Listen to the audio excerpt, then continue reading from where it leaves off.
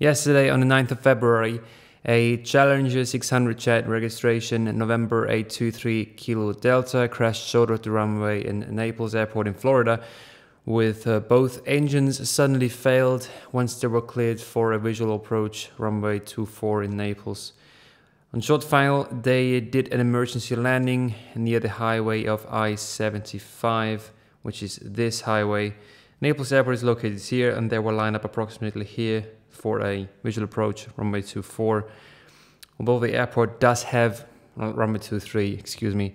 Although the airport does have RNAV approaches and a VUR approach runway 23, it seems like with the ATC recording they did make a visual approach, and the weather was quite fine with that. It was a little bit gusty, gusting 16 knots, but mostly in the runway direction, so weather was not too bad actually. Once they were cleared for a visual approach, pilots did make an emergency and then said that they had a dual engine failure.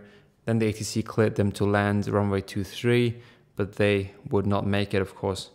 Once you are lined up with the runway, and you probably are in landing configuration with landing it down and with the slats in landing, you have a lot of drag. There's a very small chance you can make it to the runway with that configuration with a planned 3-degree glide slope. And you will never approach in a jet like this with the mindset that if an engine fails, if a dual engine failure would happen, you will still want to make the runway, because a dual engine failure is a very, very unlikely thing to happen in a jet like this. So they departed Ohio State Airport, which is north. It's about a 2-hour flight, and it seems like an IFR flight, and they later had this visual approach offered to them probably. If you take a look at the track log, they were perfectly lined up with the runway 23 with a track of 205 for visual approach, and they maintained a speed,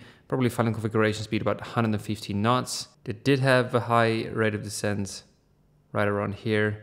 At my airline, this is a different category of airline because it's an airline. This is part 135. We would not have that kind of descent rate at this altitude. Typical rule of thumb for my airline is that you never want to hit the ground in less than 1 minute, and this will be the case. I don't know where exactly the engine would have failed, maintaining a 1,200 feet per minute descent rate, and then suddenly 1,800 feet per minute descent rate, which is the highest descent rate during the whole flight.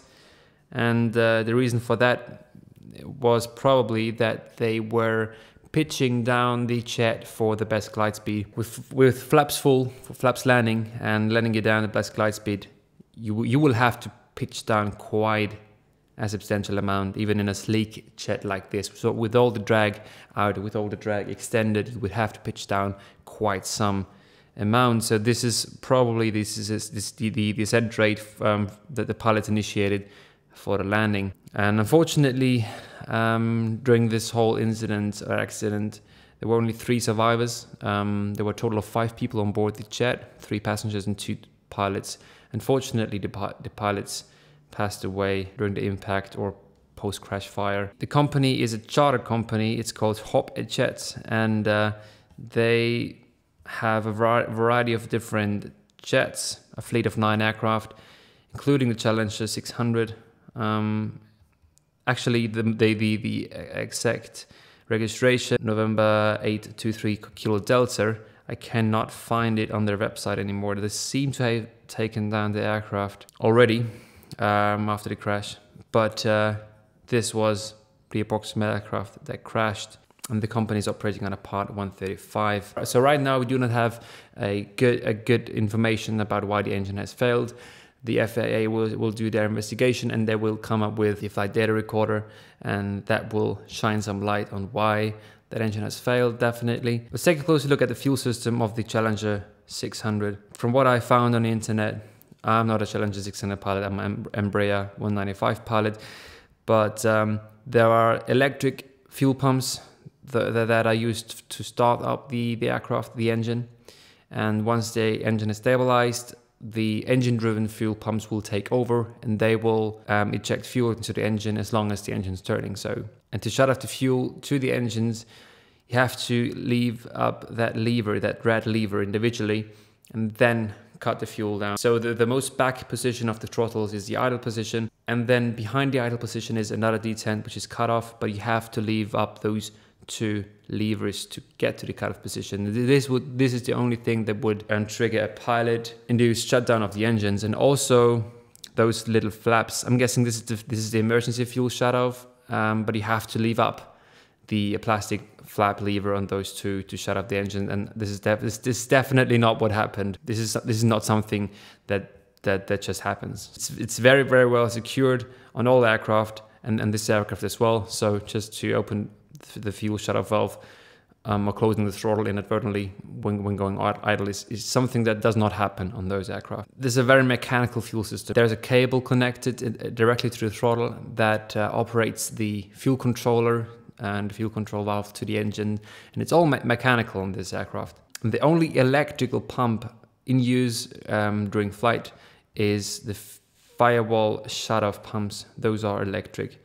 That are triggered with I guess those buttons. I'm not a Challenger 600 ready pilot, as I said. When both engines fail simultaneously, this definitely has something either to do with a fuel contamination, fuel system, whatever, or maybe even starvation of fuel, because there have been some recent reports of the Challenger 600 type aircraft when their tank is completely full or close to empty. There are wrong indications and misleading indications of the amount of fuel that is still in the aircraft given to the pilots. So that might have been a cause, fuel starvation, but as we stand now, we do not know anything. The other reason could be a flock of birds that might have entered into the aircraft, similar to the Hudson River incident with Captain Sully Sullenberger, where there was a big flock of birds that killed two engines of a massive, compared to this aircraft, massive A320. And that could have been a reason as well. It's a big flock of birds that might have killed both engines at the same time. And for people saying that there was a post-crash fire when the aircraft was crashing onto the I-75, so there had to be still fuel in the engines, so fuel starvation cannot be the issue. Well, with this jet, there is still about 500 pounds of fuel in the tanks once the fuel pump loses its fuel pressure and cannot sustain a fuel flow into the engines. So there still will be some fuel remaining in the engines once the engines suddenly die.